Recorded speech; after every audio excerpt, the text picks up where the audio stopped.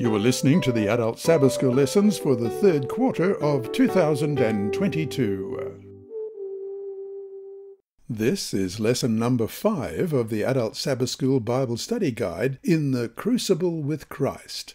This lesson is titled Extreme Heat and is ready for teaching on July 30. The author is Pastor Gavin Anthony, who was conference president in Iceland when he wrote this series of lessons. Today your lesson is read by Dr. Percy Harrold. Sunday, July 24. Abraham in the Crucible. Read Genesis chapter 22. Out of nowhere and without explanation, God suddenly calls Abraham to offer his own child as a burnt offering. Can you imagine how Abraham must have felt?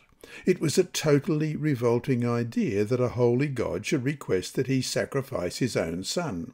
Even if Abraham thought that this was acceptable, what about God's promises of an inheritance? Without his son, the promise would be gone. Let's read Genesis 22, beginning at verse 1. Now it came to pass after these things that God tested Abraham and said to him, Abraham, and he said, Here I am. Then he said, Now take your son, your only son Isaac, whom you love, and go to the land of Moriah, and offer him there as a burnt offering on one of the mountains of which I will tell you. So Abraham rose early in the morning, and saddled his donkey, and took 2 of his young men with him, and Isaac his son. And he split the wood for the burnt offering, and arose and went to the place of which God had told him. Then on the 3rd day Abraham lifted his eyes and saw the place afar off. And Abraham said to his young men, Stay here with the donkey, the lad and I will go yonder and worship, and we will come back to you. So Abraham took the wood of the burnt offering and laid it on Isaac his son, and he took the fire in his hand and a knife, and the 2 of them went together. But Isaac spoke to Abraham his father and said, My father? And he said, Here I am, my son. Then he said, Look, the fire and the wood, but where is the lamb for a burnt offering? And Abraham said, My son, God will provide for himself the lamb for a burnt offering. So the 2 of them went together. Then they came to the place of which God had told him. And Abraham built an altar there and placed the wood in order, and he found Isaac his son and laid him on the altar upon the wood. And Abraham stretched out his hand and took the knife to slay his son. But the angel of the Lord called to him from heaven and said, Abraham, Abraham. So he said, Here I am. And he said, Do not lay your hand on the lad or do anything to him, for now I know that you fear God, since you have not withheld your son, your only son, from me. Then Abraham lifted his eyes and looked, and there behind him was a ram caught in a thicket by its horns. So Abraham went and took the ram and offered it up for a burnt offering instead of his son. And Abraham called the name of the place, The Lord Will Provide. As it is said to this day, In the mount of the Lord it shall be provided. Then the angel of the Lord called to Abraham a second time out of heaven and said, By myself I have sworn, says the Lord, because you have done this thing and have not withheld your son, your only son, blessing I will bless you, and multiplying I will multiply your descendants as the stars of the heaven, and as the sand which is on the seashore, and your descendants shall possess the gate of their enemies. In your seed all the nations of the earth shall be blessed, because you have obeyed my voice. So Abraham returned to his young men, and they rose and went together to Beersheba, and Abraham dwelt at Beersheba.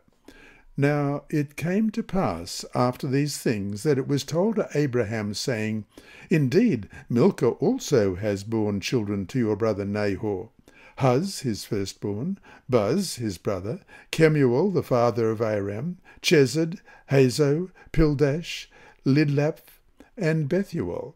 And Bethuel begot Rebekah.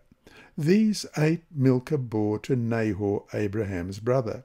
His concubine, whose name was Reumah, also bore Tebah, Gaham, Thahash, and Makkah.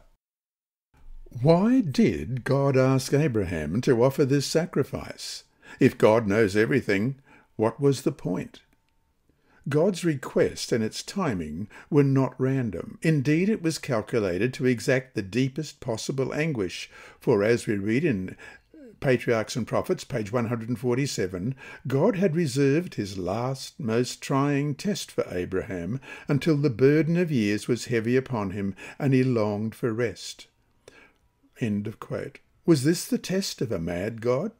Not at all, for as we read on page 154, the agony which he endured during the dark days of that fearful trial was permitted that he might understand from his own experience something of the greatness of the sacrifice made by the infinite God for man's redemption.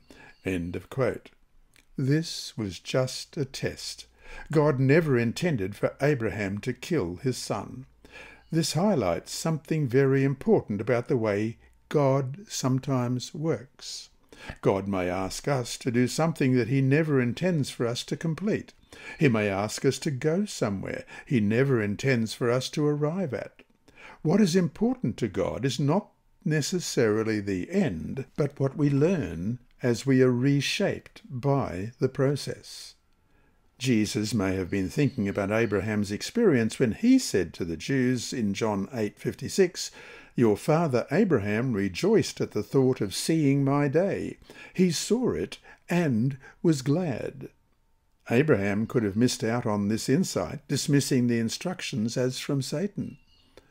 The key to Abraham's surviving and learning through the whole process was knowing God's voice. And so to finish today, how do you know the voice of God? How do you know when God is talking to you? What are the ways he communicates his will to you? This lesson was read by Dr. Percy Harrold for Christian Services for the Blind. Sponsored by the Sabbath School Department and distributed through Hope Channel Australia, this podcast is also redistributed by Hope Channel Germany, Christian Record Services for the Blind. It is also available on SoundCloud and through multiple podcast distributors, including Apple iTunes. And you can listen and watch at the same time on YouTube. Remember, God is always faithful.